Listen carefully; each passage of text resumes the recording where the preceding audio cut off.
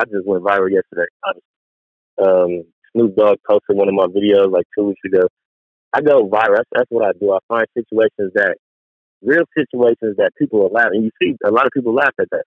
Yeah, because had they felt like a lot of people laughed at it. Definitely had a whole bunch of stitches, and you had had like old heads like myself, like, bro, you did it wrong. You know what I'm saying? But I was, I kind of said that I don't think that I don't think that you kind of left it there. I think you kind of like made the video the way you made it, and then went back to the truck, cleaned everything out, and then took the truck back to where it needed to go. Am I correct in my assessment?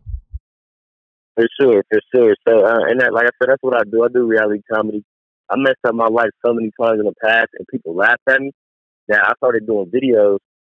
And I'm a good actor. I really bring my emotions to it because a lot of this stuff is real. It's just things that happened in the past or things that I want to do. So that emotion, when I say y'all not about to play with my money, that was real. I was putting the job in. But at the same time, I said this in February when they took my raise back. When I quit, I'm going viral for sure. I'm going viral with y'all truck for sure when I quit. Because you can't do that. You can't play with people's money with kids. You can't take people's money away after you promise them money. You know what I'm saying? So let's talk about that viral, man. So I mean, like you pretty much planned that out throughout that particular day, right? So I mean, what was the planning phase throughout that day?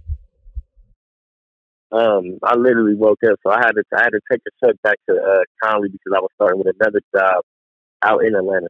So I was starting with another trucking company in Atlanta. So, Roehl has a terminal out there. So let me take this truck back to Atlanta. I'm gonna do. I already knew what video I was gonna do. I don't eat seafood, so I'm gonna buy a whole bunch of seafood for no reason. Put it all over the truck. I had it planned that day, that morning. That morning, I started my 15 minutes. I forgot to get the seafood, so I get back in my car, drive to Kroger's, pick out a whole bunch. I don't even know what I was getting. I don't eat salmon. I don't eat shrimp. I didn't even want to touch the lobster. I was freaked out touching the lobster. Like, oh, this is crazy. But I had everything planned. A couple of people knew about it. Of course, my wife.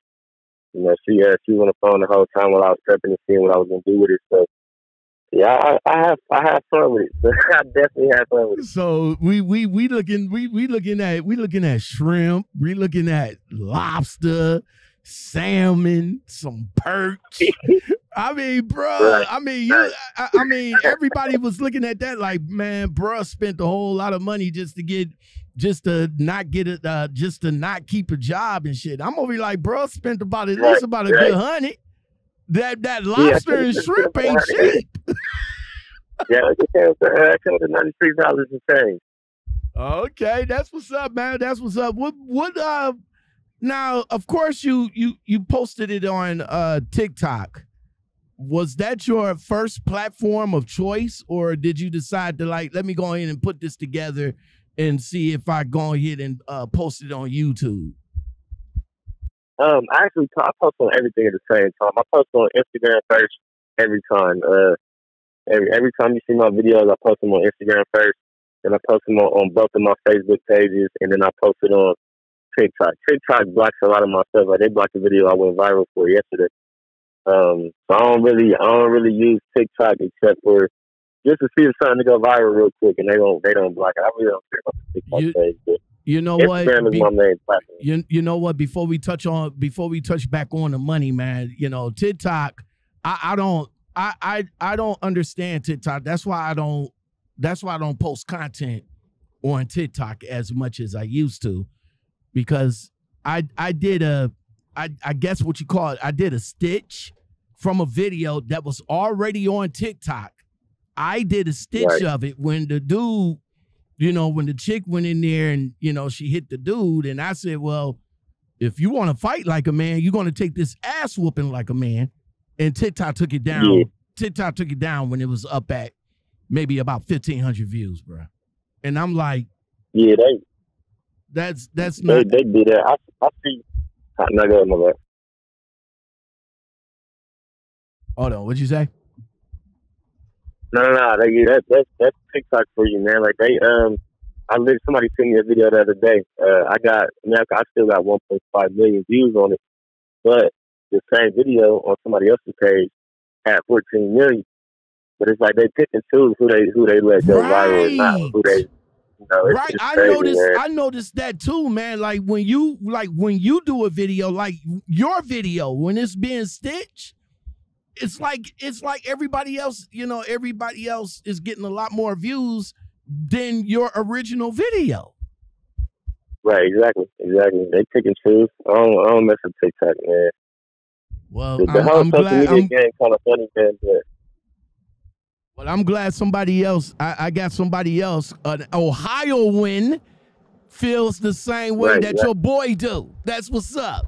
All right, so let's talk about the money, man, because a lot of it's sad that a lot of these drivers are getting messed over because of the money. There was a gentleman by Jeremy. He went, did murder suicide because the companies that he was driving for, they was messing with his money. And then there was this other driver that got upset because of the same thing. These companies are messing with drivers' money and thinking that it's okay to do that. I mean, how do you feel about that, man? Like, I mean, literally, what do you think about these companies that does that, and why do you think they do that? I feel like, first of all, you should probably, any truck driver should work for a company just to get the experience, just to see how the road is and how these deliveries go, and how to deal with the customers.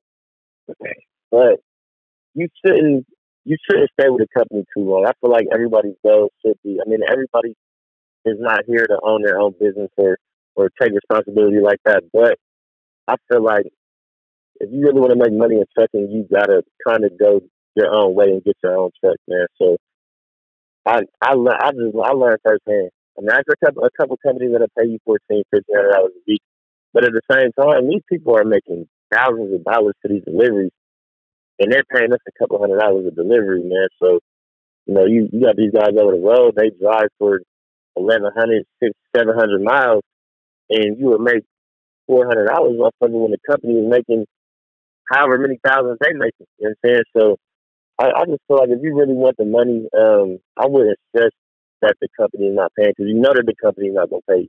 We all know that. I came in the game knowing that. But the company also, they put me on the road. They got me the experience. It's cool for the first couple of years or few years or whatever.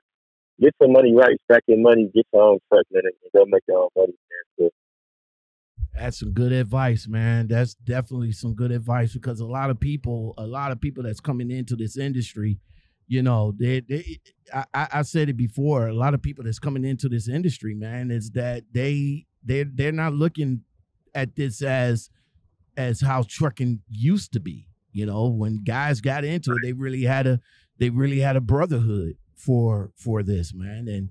And now there's number one, there's no brotherhood. There's a lot of disrespect between drivers, a lot of disrespect between shippers and receivers, a lot of disrespect out in these streets with the four-wheelers. It's just the face of trucking has really changed, and it's now to the point that when the millennials get into this industry, they're not getting into this industry just because, like, hey, I want to be part of the community or be part of the lifestyle. No, I just want to get in it, get my money, and use that money so I can become something else. In your situation,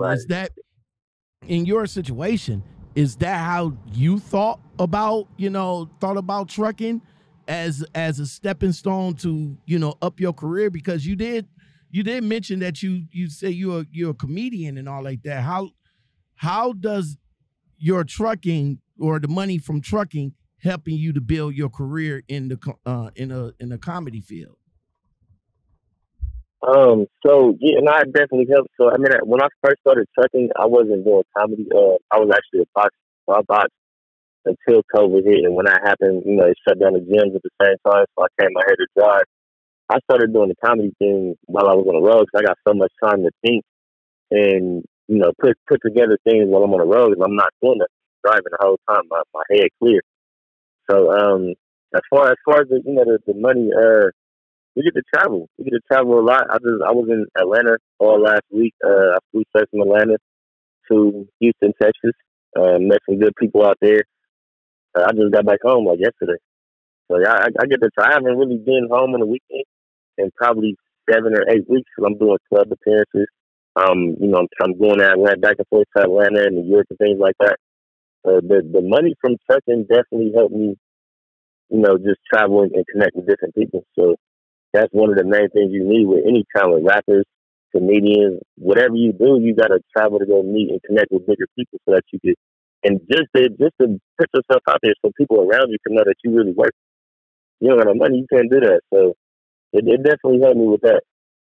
All right. Props, of course. Spend $100 on seafood just for a video to throw away. So, All right, so that's what's up, man. That's what's up. Well, look, I definitely appreciate you coming on and chopping it up with me, man, because you was the talk of the town, bruh.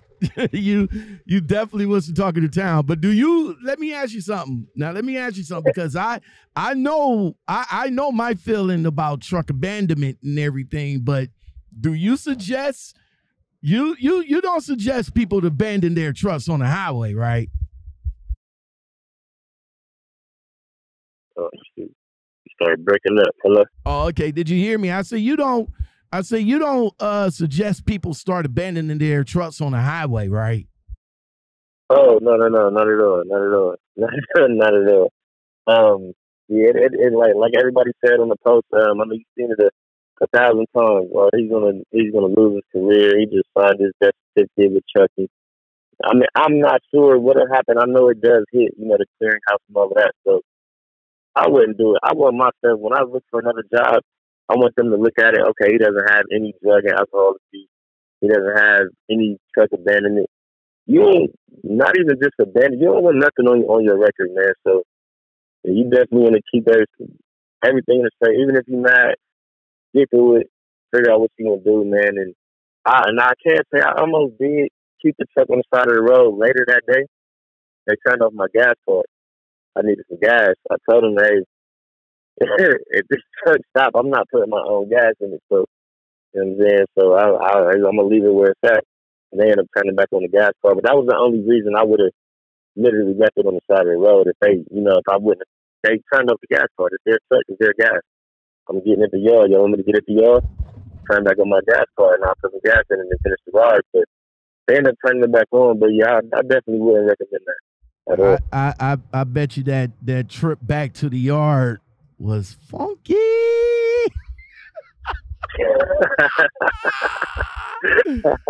Woo, man, I can imagine the cleaning crew getting up in that piece, bro.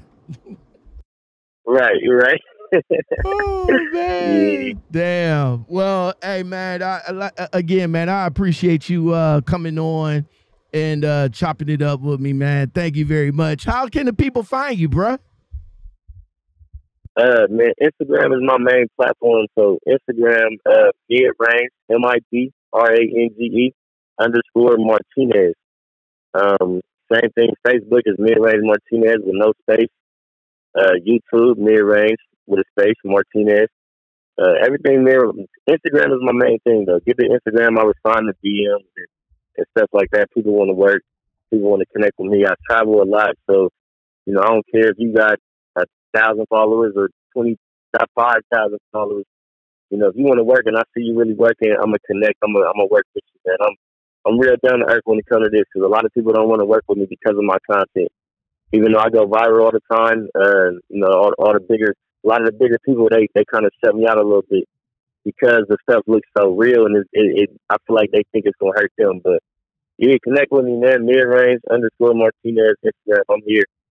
Since you mentioned that that majority of your videos have gone viral, since your videos went viral, who have reached out to to collab with you?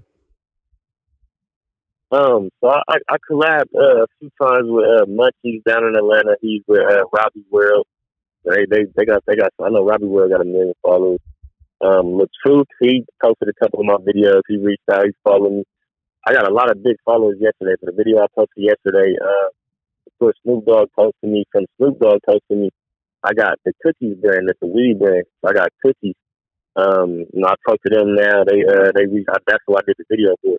So they got the video out to a lot of people yesterday for me.